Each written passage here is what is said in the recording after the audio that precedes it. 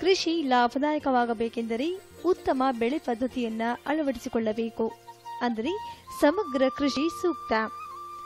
ಒಂದೇ ಬೆಳೆ ಬೆಳೆದುಕೊಳ್ಳುವ ಬದಲು ವಿವಿಧ ಬೆಳೆಗಳನ್ನ ಬೆಳೆದು ಹೈನುಗಾರಿಕೆಯಂತಹ ಉಪಕಸುಬುಗಳನ್ನ ಕೈಗೊಳ್ಳಬೇಕು.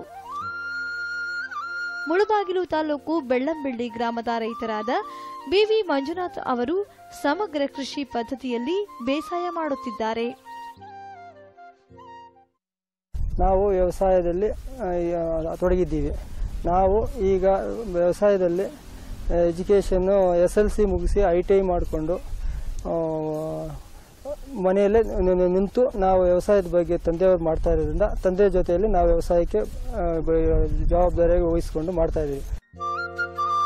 ಮುಖ್ಯ ಬೆಳೆಯಾಗಿ ರೇಷ್ಮೆಯನ್ನ ಬೆಳೆದುಕೊಂಡಿರುವ ಇವರು 2 ಹಂತದಲ್ಲಿ ಹುಳು ಸಾಕಣೆ ವ್ಯವಸ್ಥೆಯನ್ನ ಮಾಡಿಕೊಂಡು ಮೊಟ್ಟೆ ತಂದು ರೇಷ್ಮೆಗೂಡು ಉತ್ಪಾದನೆ ಮಾಡುತ್ತಿದ್ದಾರೆ. ಮಿಶ್ರ ಬೇಸಾಯ ಮೇನ್ ಬಂದಿರೋದು ರೇಷ್ಮೆದಲ್ಲಿ ತುಂಬಾ ತೊಡಗಿದ್ದೀವಿ. ತಿಂಗಳು 350ರಿಂದ 400 ಮೊಟ್ಟೆ ಮೇಯಿಸ್ಕೊಂಡು ಬ್ಯಾಚ್ ಬೈ ಬ್ಯಾಚ್ ತಿಂಗಳು ಮೇಯಿಸ್ಕೊಳ್ತಾ ಇದ್ದೀವಿ. ತರಕಾರಿ ಬೆಳೆಗಳು ಎಲ್ಲ ಬೆಳೆಗಳನ್ನು ಮಾಡ್ತಾ ಇದ್ದೀವಿ. ಹಿಪ್ಪುನೇರಳೆ ಸೊಪ್ಪನ್ನ ಗುಳಿ ಪದ್ಧತಿಯಲ್ಲಿ ಬೆಳೆದುಕೊಂಡಲ್ಲಿ ಗುಣಮಟ್ಟ ಚೆನ್ನಾಗಿರುತ್ತದೆ ಎನ್ನುವ ಮಂಜುನಾಥ್ ಅವರು ಉತ್ತಮ ತಳಿಯ ಹಿಪ್ಪುನೇರಳೆಯನ್ನ ಹಾಕಿಕೊಂಡು ಹನಿ ನೀರಾವರಿ ಅಳವಡಿಸಿಕೊಂಡಿದ್ದಾರೆ. ರೇಷ್ಮೆ ನಾವು ಪದ್ಧತಿ ಬಂದು ಸಾಲು ಪದ್ಧತಿ ಮಾಡಿ ಇಟ್ಕೊಂಡಿವಿ. ಮೊದಲು ಸಾಲು ಪದ್ಧತಿಯಲ್ಲಿ ಇಳುವರಿ ಕಡಿಮೆ ಬಂದು ಸೊಪ್ಪು ಎಲ್ಲ ಪೂರ್ತಿ ಮಣ್ಣಾಗಿ ಇದಾಗಿದ್ದರಿಂದ ನಾವು ಈಗ ಗುಳಿ ಪದ್ಧತಿ ಮಾಡಿಕೊಂಡು 5 ಅಡಿಗೆ 5 ಅಡಿ ತೋಟ ಮಾಡ್ಕೊಂಡಿದ್ದೀವಿ. ಒಂದು 3/4 ಎಕರೆಯಿಂದ 1 ಎಕರೆ ಇದೆ. ಈಗ ರೇಷ್ಮೆ ಬಂದು ನಾವು ಗುಳಿ ಪದ್ಧತಿಯಲ್ಲಿ ಚೆನ್ನಾಗಿದೆ. ಸೊಪ್ಪು ಚಿಕ್ನೆಸ್ಸು ಎಲ್ಲ ಈಗ ಬೆಳಿಗ್ಗೆ ಹಾಕಿದ್ರೆ ಸಾಯಂಕಾಲ ಹುಳು ಬೇಕಾದ್ರೆ ಅದನ್ನು ತಿಂದ್ಕೊಂಡಿರ್ತದೆ. ಅದೇ ಸೋಲಿ ಪದ್ಧತಿಯಲ್ಲಿ ಥಿಕ್ನೆಸ್ ಕಡಿಮೆ ಇರೋದ್ರಿಂದ ಮಧ್ಯಾಹ್ನ ಒಂದು ಸೊಪ್ಪು ಕೊಡಬೇಕಾಗುತ್ತೆ. ಆ ಥರ ಆಗಿ ನಾವು ಈಗ 3/4 ಎಕರೆ ಬಂದು 5 ಅಡಿ 5 ಅಡಿ ಹಾಕ್ಕೊಂಡಿದ್ದೀವಿ. 10 ಅಡಿ ಬಂದು 3 ಎಕರೆಗೆ ಹಾಕ್ಕೊಂಡಿದ್ದೀವಿ. ಹಾಕ್ಕೊಂಡು ಈಗ ರೇಷ್ಮೆ 2 ಬ್ಯಾಚ್ ತಿಂಗಳು 450ರಿಂದ 500 ಮೊಟ್ಟೆ ಮೇಯಿಸ್ತಾ ಇದ್ದೀವಿ. ರೇಷ್ಮೆ ತಳಿ ಬಂದು ನಾವು ಸಿಬಿನೇ ಮೇಯಿಸೋದು. ಸಮಗ್ರ ಕೃಷಿಯ ಭಾಗವಾದ ಹೈನುಗಾರಿಕೆಯನ್ನ ಕೈಗೊಂಡು ಜರ್ಸಿ ತಳಿಯ ಹಸುಗಳನ್ನ ಸಾಕಣೆ ಮಾಡುತ್ತಾ ಗುಣಮಟ್ಟದ ಹಾಲಿನ ಉತ್ಪಾದನೆ ಮಾಡುತ್ತಿದ್ದಾರೆ. ಹಸುಗಳಿಗೆ ಬೇಕಾದ ಮೇವಿಗಾಗಿ ಮೇವಿನ ಬೆಳೆಗಳನ್ನ ಕೂಡ ಬೆಳೆದುಕೊಂಡು ಹಸಿರು ಮೇವು ಒದಗಿಸುತ್ತಿದ್ದಾರೆ ಮಂಜುನಾಥ್ ಅವರು.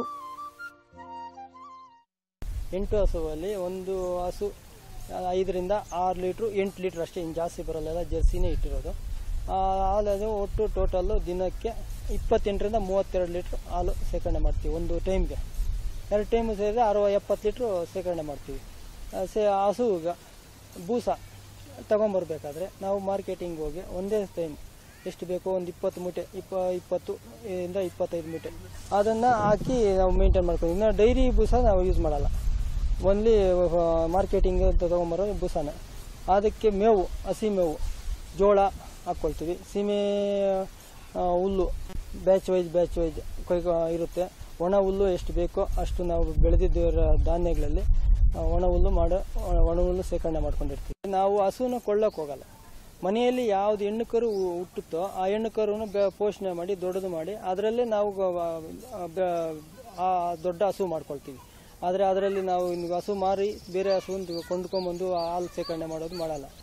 ಹಾಲು ಒಂದು 20 ದಿವಸಕ್ಕೆ 15 ದಿವಸದ ಬಿಲ್ಗೆ 20,000 22,000 ಬರುತ್ತೆ. ತಿಂಗಳಿಗೆ 40-45 ಬರುತ್ತೆ.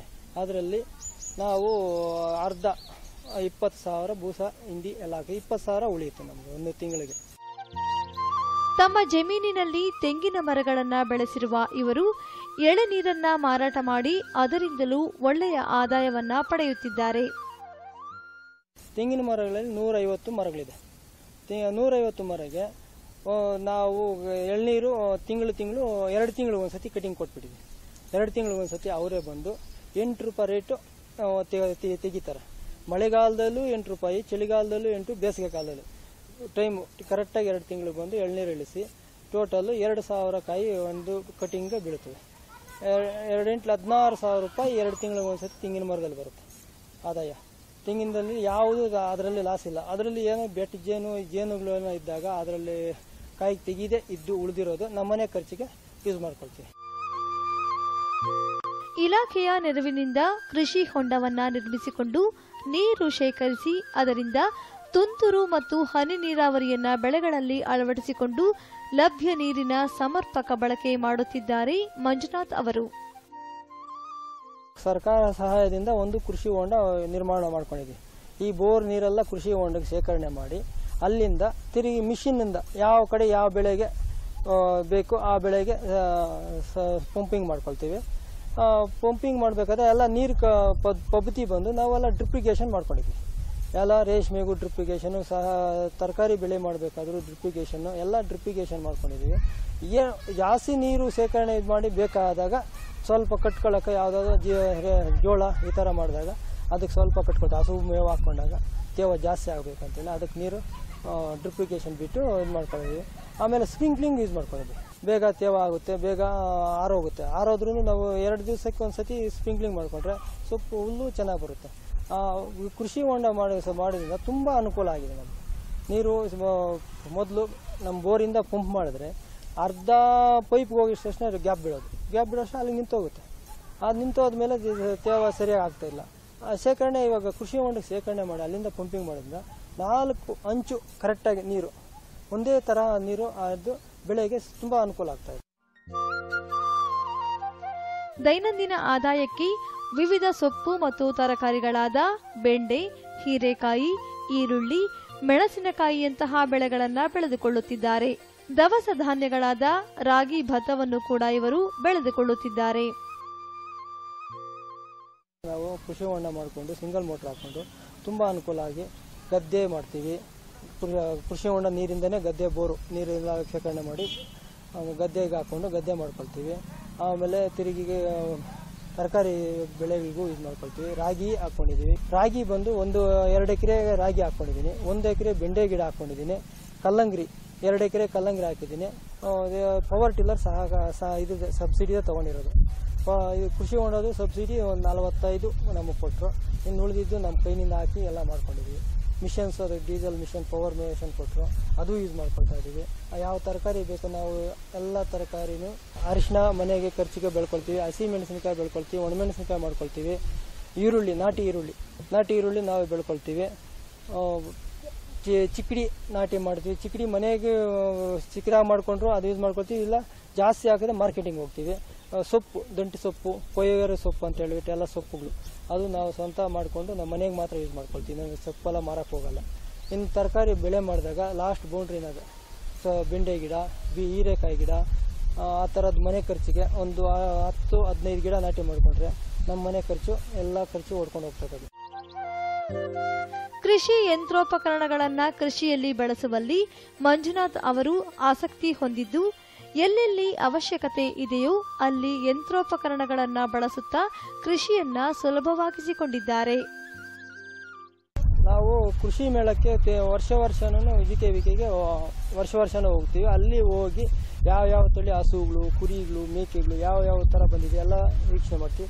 ಅದಕ್ಕಿಂತ ಕೃಷಿ ಬಗ್ಗೆ ಯಾವ ಮಿಷನ್ಸ್ ಬಂದಿದೆ ಅದನ್ನು ಜಾಸ್ತಿ ಯೂಸ್ ಮಾಡ್ತೀವಿ.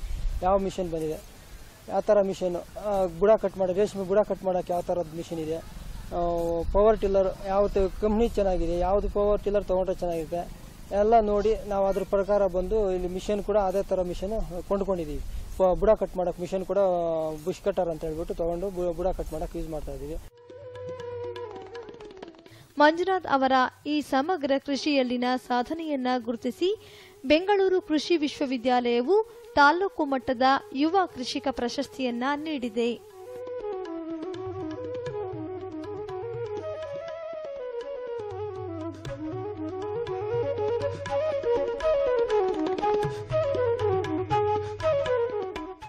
ರೈತ ಬಾಂಧವರೇ, ಇವತ್ತಿನ ಕೃಷಿ ದರ್ಶನ ಕಾರ್ಯಕ್ರಮ ನಿಮಗೆ ಇಷ್ಟ ಆಗಿದೆ ಅನ್ಕೋತೀವಿ. ಮತ್ತೆ ಭೇಟಿಯಾಗೋಣ. ನಮಸ್ಕಾರ.